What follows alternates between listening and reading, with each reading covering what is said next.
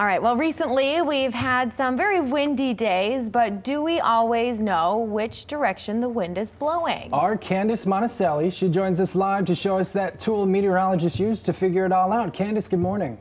Good morning. Hey, within the last couple of weeks, we learned what a barometer is and made one of those that measures pressure. Today, we're going to learn about a wind vane, a weather vane, and that measures wind direction. So we're going to build one this morning. Here's a list of what you need to get started. Piece of cardboard, markers, pencil, straw, construction paper, scissors, a push pin, plate, ruler, and glue or tape.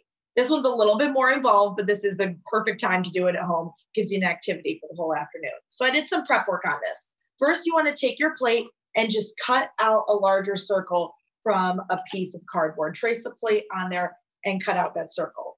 Then, when you have the bigger circle, use a ruler, or in my case, a tape measure. I don't have children, so I don't have rulers in the house. Don't know why.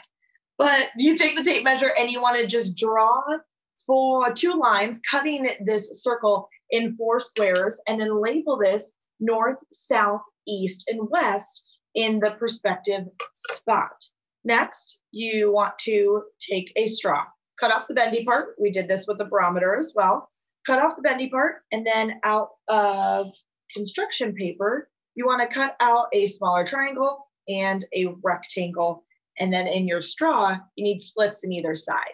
Because these triangles and rectangles, these are going to slide right in these slits, and this is where you either glue or tape them in. And this then creates the top of your wind vane.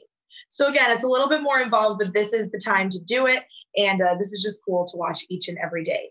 So the final few steps here is you take that push pin and you push it through the center of your straw and then push it on the top of a pencil. You don't want to push it down all the way. You want this piece on the top to be able to move, because now you put this pencil in the middle of your piece of cardboard, take it outside, use a compass, set it up the right way, and then you push this pencil either into a flower pot or the ground, and then this piece on top will start to move with the wind, and we'll be able to measure the direction of the wind. That's exactly what a wind vane does. And it's usually paired with an anemometer, and that measures the wind speed. So when we say something like the winds are southwest 10 to 15 miles per hour, we're meaning the winds are blowing out of the southwest at 10 to 15 miles per hour. And wind has a lot to do with how we determine our weather patterns. So wind vanes, they're perfect to help us determine when the weather patterns are going to arrive, what direction they're coming from, what speed,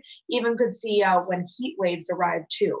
So for wind vanes, the arrow is pointing in the direction the wind is going, and our rectangle piece catches that wind breeze. So if you try to make these at home, send me your pictures on Facebook. We'll feature our future meteorologist on my Facebook page, and a full list of instructions will be on fox17online.com.